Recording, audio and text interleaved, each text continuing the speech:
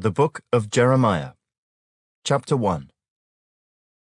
The words of Jeremiah the son of Hilkiah, of the priests who were in Anathoth, in the land of Benjamin, to whom the word of the Lord came in the days of Josiah the son of Ammon, king of Judah, in the 13th year of his reign. It came also in the days of Jehoiakim the son of Josiah, king of Judah, until the end of the 11th year of Zedekiah the son of Josiah, king of Judah, until the carrying away of Jerusalem captive in the 5th month. Then the word of the Lord came to me, saying, Before I formed you in the womb, I knew you. Before you were born, I sanctified you. I ordained you a prophet to the nations.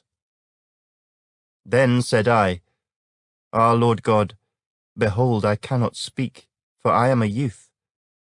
But the Lord said to me, Do not say, I am a youth, for you shall go to all to whom I send you, and whatever I command you, you shall speak. Do not be afraid of their faces, for I am with you to deliver you, says the Lord.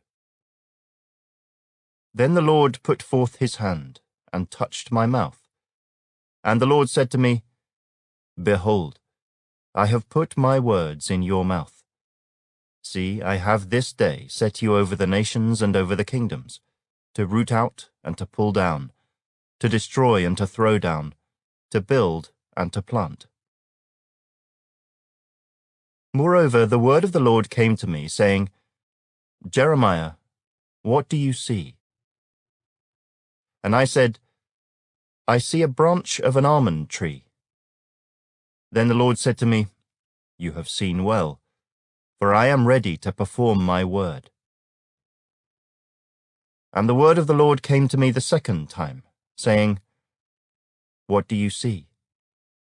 And I said, I see a boiling pot, and it is facing away from the north.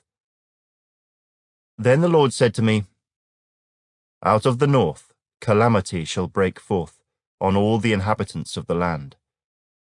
For behold, I am calling all the families of the kingdoms of the north, says the Lord. They shall come, and each one set his throne at the entrance of the gates of Jerusalem, against all its walls all around, and against all the cities of Judah. I will utter my judgments against them, concerning all their wickedness, because they have forsaken me, burned incense to other gods, and worshipped the works of their own hands. Therefore prepare yourself and arise, and speak to them all that I command you.